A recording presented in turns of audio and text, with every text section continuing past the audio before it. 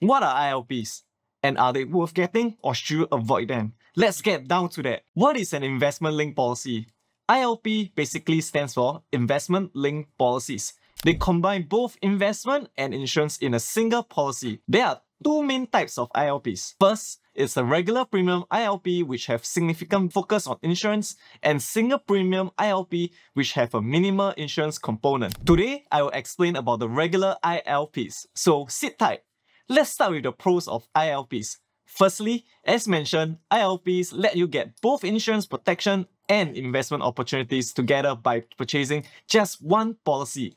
Your money in the policy will also be managed by your selected fund manager. You will not need to do too much work on your end when it comes to the investing and insuring part. This helps if you're not willing to put in the effort to invest due to various reasons such as time and knowledge, and therefore insure separately on your own. Secondly, ILPs may be able to help you maintain financial discipline and accumulate wealth over time because they take a sum of your money every month to cover both investment and insurance aspects. For individuals with long-term investment horizons, ILPs offer the potential to accumulate significant wealth over time. By consistently investing in market-driven funds, policyholders can potentially grow their assets while maintaining life insurance. This means you have to be more financially responsible. Thirdly, you may get access to investment funds. Some ILPs give you the opportunity to access exclusive funds at a lower upfront capital, which is usually hard to find in other plans. Some ILPs even provide free fund switching, which is quite rare,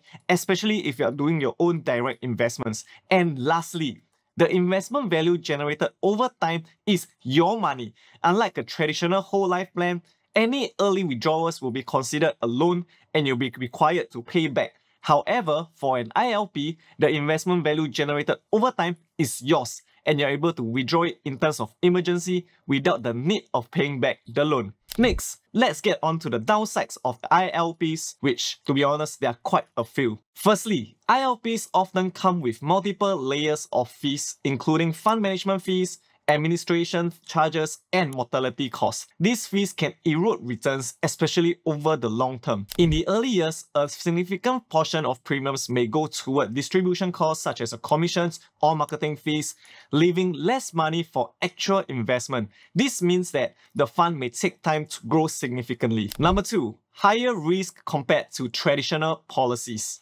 ILPs expose policyholders to market volatility. The value of your investments in ILPs fluctuates with the performance of the underlying funds, which could result in financial losses. Unlike endowment plans or traditional whole life policies, there's no guaranteed cash value or returns. With that, ILPs do not offer guaranteed returns unlike some endowment or savings plans. The potential for investment growth depends entirely on how well the underlying funds perform. Poor market performance could result in lower than expected payouts at policy maturity. Imagine this: if the market is not performing well and is on a decline, and with many unit deducting riders, which essentially means riders attached to the ILPs that is charged to your investment value, and constant withdrawals from the investment that you're entitled to do so all taking place at once, it will affect the overall value of the policy, and any one of the above will result in why some might say that ILP will lose money if not properly managed. Thirdly, long-term commitment. ILPs are often long-term plans, and exiting them early can result in hefty surrender charges, especially within the first few years. Partial withdrawals may also reduce the overall fund value, which impacts both the investment returns and insurance coverage. Number 4, complexity. ILPs can be complicated to understand due to the combination of insurance and investment components. Managing both aspects require careful monitoring of the investment performance and an understanding of how fees impact your policy. So, why do so many savvy investors hate ILPs?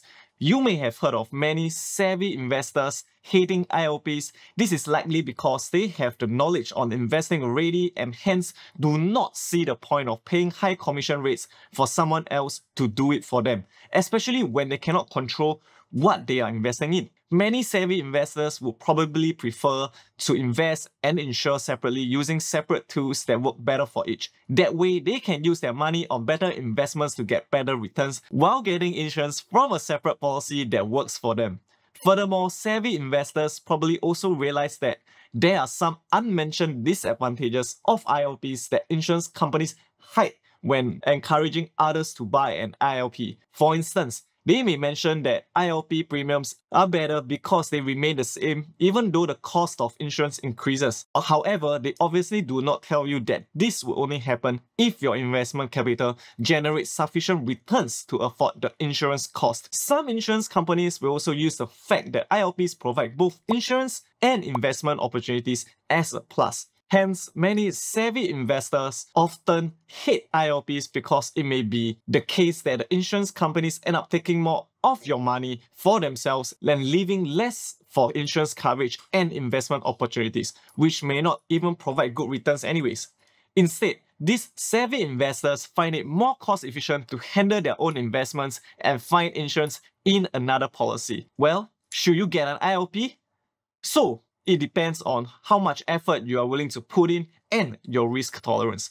If you are a savvy investor yourself, or if you're an active trader or investor already doing direct investments, it's probably a better idea to stick with it so that you don't have to spend money paying for someone else to manage your investment and deal with high commission rates, unless you're absolutely sure you can generate even higher returns. For those who are new to investing, if you are willing to put in the effort, it may be more worthwhile and less financially risky to invest in ETFs or RSS plans first while you learn how to self-invest. You will be able to grow your savings more safely and with more control while you build your knowledge on investments, so that you can properly decide if an ILP is suited for you. At the end of the day, you might actually find investing on your own more enjoyable than letting someone else manage your investments like in ILPs. After all, there is always the strategy of buy term and invest rest, where you purchase a term life insurance which usually has lesser commitment, lower premiums, and higher insurance coverage than ILPs, and then use the remaining money to invest in what you choose, be it ETFs or whatnot. This way, you have control in choosing investments that are cheaper than high expense ratio funds that most ILPs have. This is especially more suitable for people like fresh graduates with tighter budgets who are new to investing but still wish to grow their savings and have some insurance coverage. With all that being said, it takes a lot of time, effort, and trial and error to learn how to self-invest. If you're not willing to put in the effort to understand how investment work and do not mind giving up the control to someone else who understands investments and insurance, then perhaps you may find an ILP even more appealing. At the end of the day, there are always two sides of a coin. ILPs do provide insurance coverage and opportunities to grow your savings, and depends on your habits and interests, it may help you maintain financial discipline and even provide exclusive fund options that other policies do not. But ILPs do often carry more financial risk than the other policies like term insurance.